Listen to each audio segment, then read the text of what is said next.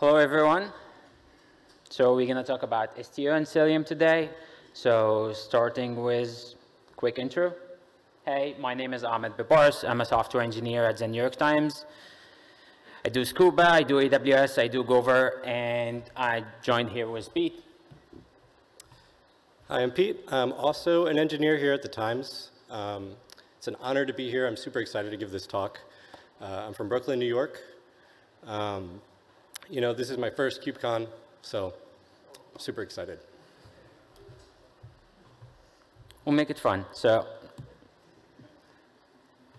I was thinking how to start this talk, and this quote for Albert Einstein caught me, which is, out of complexity, find simplicity. Like usually as engineers, most of the time we try to find the best working solution, but over time it gets more complicated.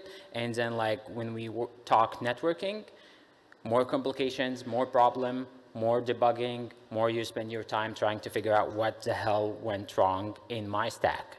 So today we are walking through how we started to build a platform in the New York Times and transition from one step at a time to make things simpler in a good way. So here's our agenda for today. We'll talk about the multi-tenant cluster foundation. Gave talk about this before, but we'll just get the foundations sorted out. We'll talk about our day one setup, how we started the platform and set all of our tenants with their networking stack and runtime. And then we'll hand it over to Pete. We'll talk about Cilium and eBPF, and then we'll close with the takeaways. So starting with our platform. So we host our platform on a multi-tenant architecture. What I mean by that, we have clusters that host all of our runtime for our tenants. Mean by tenants, customer engineering, which product engineering teams have services that they need to build on the platform. So each team will get their own cloud accounts, which will get connected with our clusters. We have a multi-regional clusters across multiple environments, and all of this based on Kubernetes. So that's how teams get their runtime access and build their deployments. Now talk about the CNI and network addresses. One of the things that I want to mention here, because we are using a multi-tenant architecture, we want to ensure that we have all of our IB addresses are up to the stack. So we are not running into IB exhaustion, all of the kind of layers. So you can see here that we're using the 10 class for all of our resources across all of our cloud accounts. That's for the nodes. And then we transition from the 10 class to the 100 class for our Cilium buds. That gives us a good way of not running towards IB exhaustion in our clusters. So basically we have a translation between the node layer and the buds layer. Now we'll talk about strict isolation. So clusters are very isolated per tenant.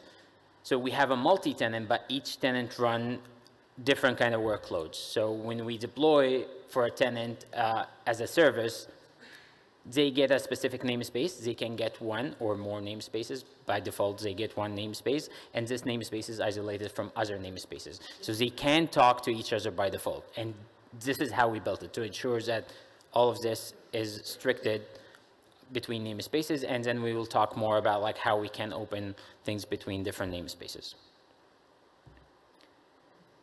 Another benefit of using Cilium and network policies is that we can apply cluster-wide policies across workloads. So we're talking about tenant namespace by default, they get access to Istio namespaces, for example, which that allow all of the sidecars to communicate with STUD and with ingress gateway and other things. But also on the other side, we can see we need to do all of the DNS lookups and all of the other things happen in the kube system. So these all default policies that get applied to the cluster. So that's the foundation. Let's talk more about our day one setup, or how the platform started with the multi-tenant architecture. So this is our ingress layer. Traffic comes from a DNS perspective, heads wherever provider. We are using Route 53, for example, and then goes to an external ingress load balancer that heads first to our first layer of ingress, which is our envoy. So you can see this, like there's a multi-load balancers in between, but this was purposely built that way as a first step, so we can ensure that we have like a publicly ingress and then we have a private ingress, but like makes the setup really complex. So you get like from a DNS to a load balancer to envoy to another load balancer to envoy to the workload.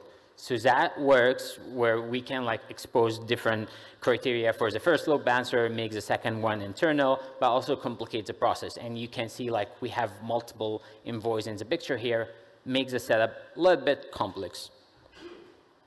I'll talk why later. And then we talk about the mesh.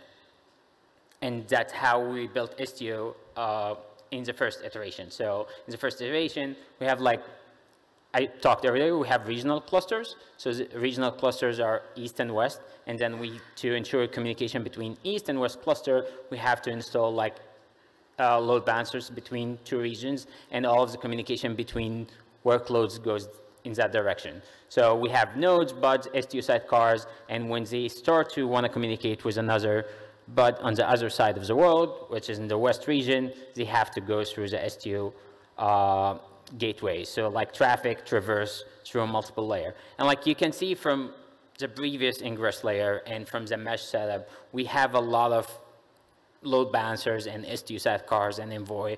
And like the setup here seems a little bit complex, and we were trying to like make it work as a first iteration, but then look forward into how to simplify this. And here I'll hand it off to Pete. He'll talk about like how are we doing this with Cilium and eBPF. Thanks, Ahmed. I'm going to pick up where Ahmed left off and talk about our current configuration and how we're leaning into Cilium and eBPF. This is a more holistic view of our network stack. Our friends at Istio, Cilium, and AWS are continuously improving and adding new features to their offerings. However, that also means there's more overlap between the features that they offer. For example, there's quite a few CNI providers, including AWS themselves. As platform engineers, it's important for us to map capabilities that we're going to build on to the vendor. Otherwise, we're just making things more complex, not simpler. So we can see here with Istio, we use service discovery, L7 observability, and advanced traffic management. That's for things like routing a request based on the headers on that request. For Cilium, we use it for CNI, L3 and L4 observability, and namespace isolation. We'll get into that in the next few slides. And for AWS, we use it for the EKS offering and the various VPC offerings. This makes migrations easier and the stack more maintainable overall. If we drill in a little bit further, we can see how these are all tied together. We can see at the bottom, Cilium and Cilium Cluster Mesh handle the CNI and workload identity. Next, we pure our VPCs to flatten the network, right in the middle here.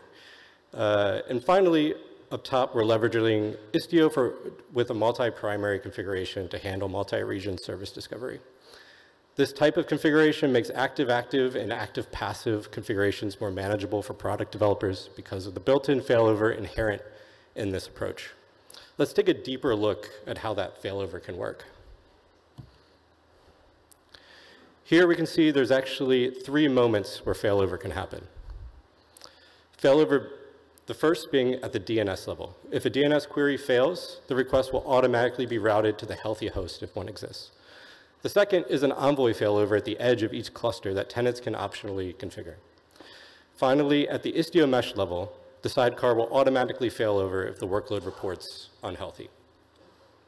You may be wondering why that last failover is even necessary. Let's take another look from a different angle to see how that could be useful. Here we can see that the mesh failover is quite useful for intra-cluster service-to-service communications. If a workload is degraded, the mesh failover will automatically proxy to the viable workload in the team's namespace with the same name in an alternative region. We'll get more into that in a second. Keep in mind, without explicit access grants, the proxy won't be able to happen in a namespace outside of the namespace that the tenant owns.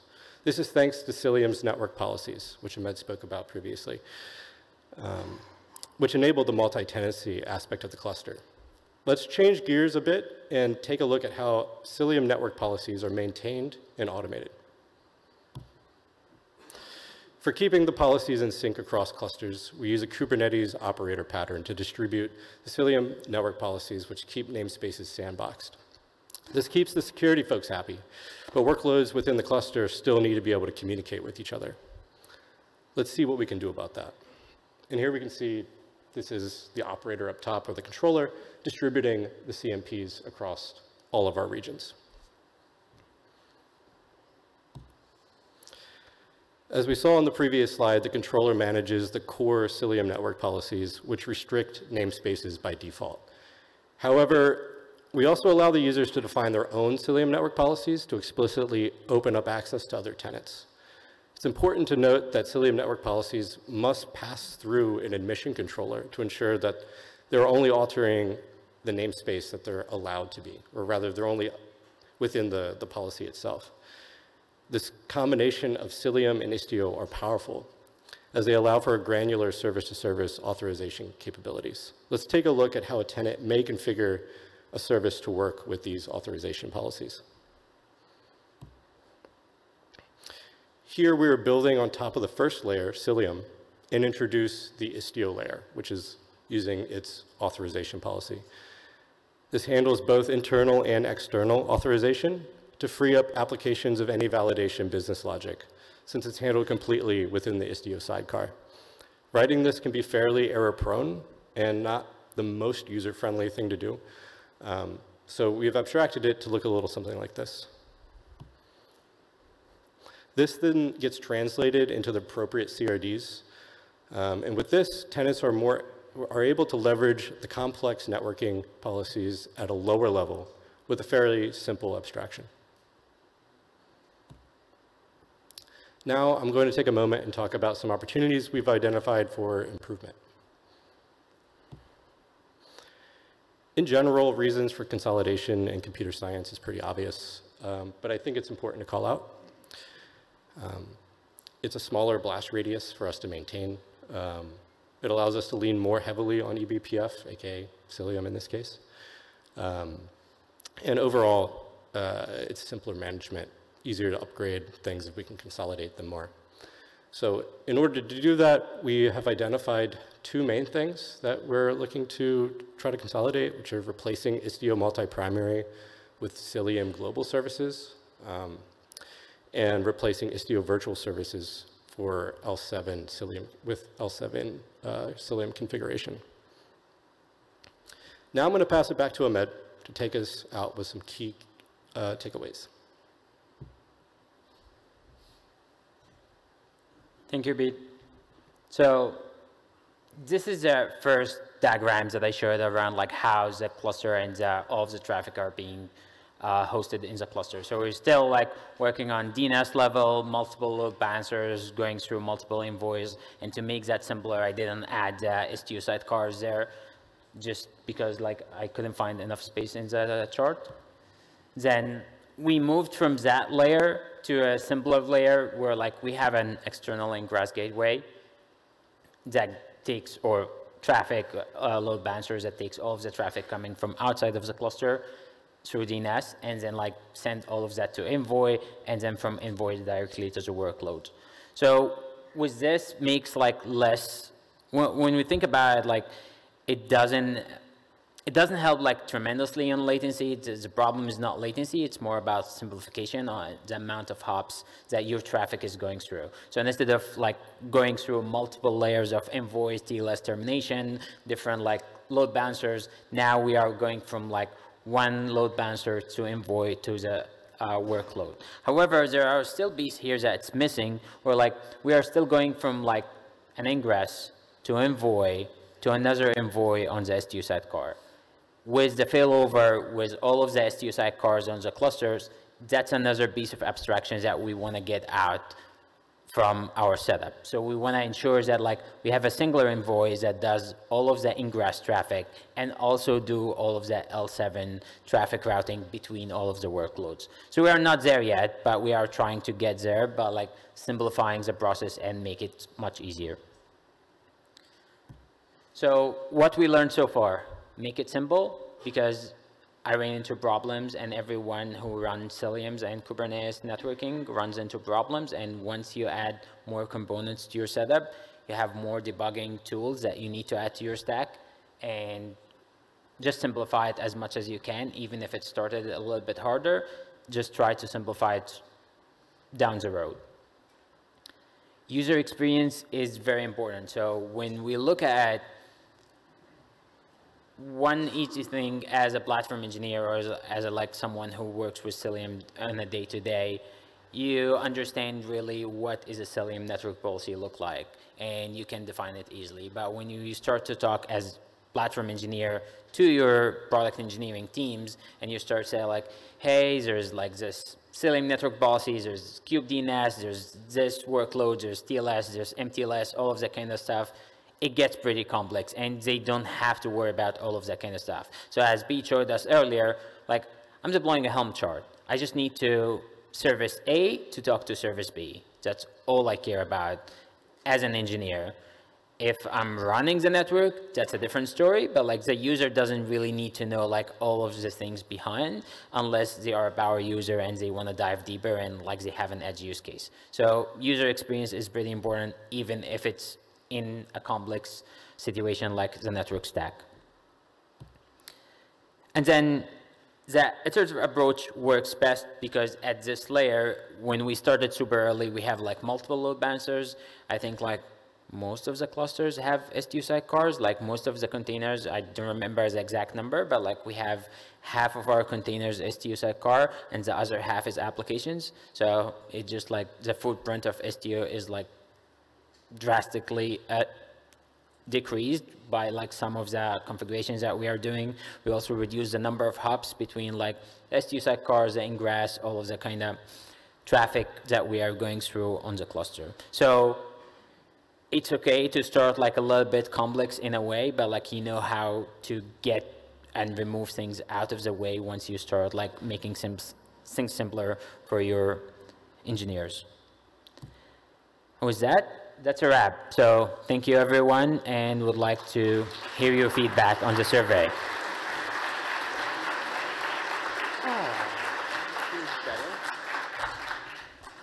We do have time for a couple questions if anybody has one.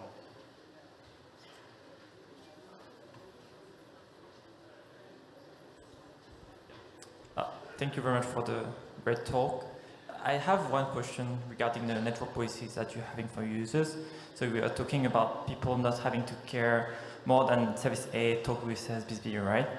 So I think like what is happening usually when we start applying a large number of network policies is that it gets very hard to debug and to test, right? So I wanted to know if you had any framework for testing and having some like dry run of your global network policies so that you don't get into situations where dependency management is becoming very hard and impossible to do. Sure, I can talk to one aspect of that. We have several tests when we're working on a test suite that is, when we stand up a new cluster, it will validate everything's working as it expects, that we expect it to work. And that's kind of at the lower level.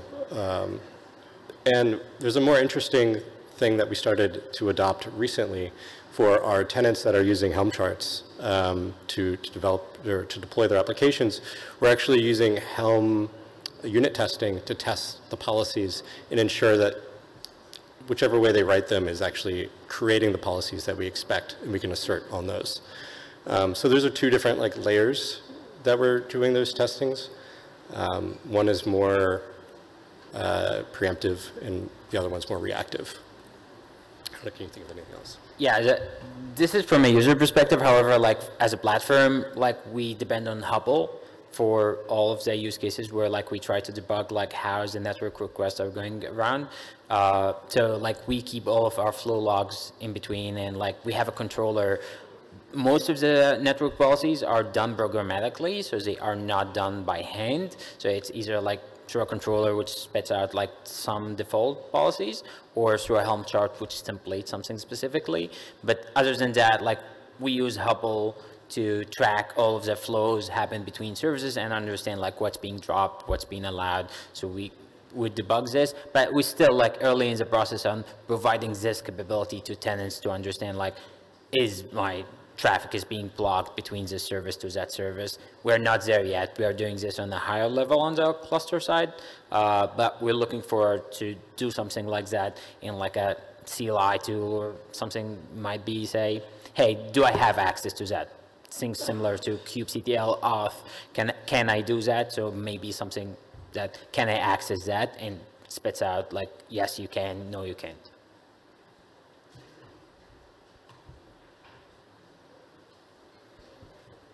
You mentioned that you have the component to make it really easy for the developer teams to manage the connectivity, the CNPs. Is that a Helm chart that you're providing, or is it part of the controller? And as a follow-up, is that controller open source or planned to be open source? I could speak quickly to that. So it's two things, both of which you mentioned.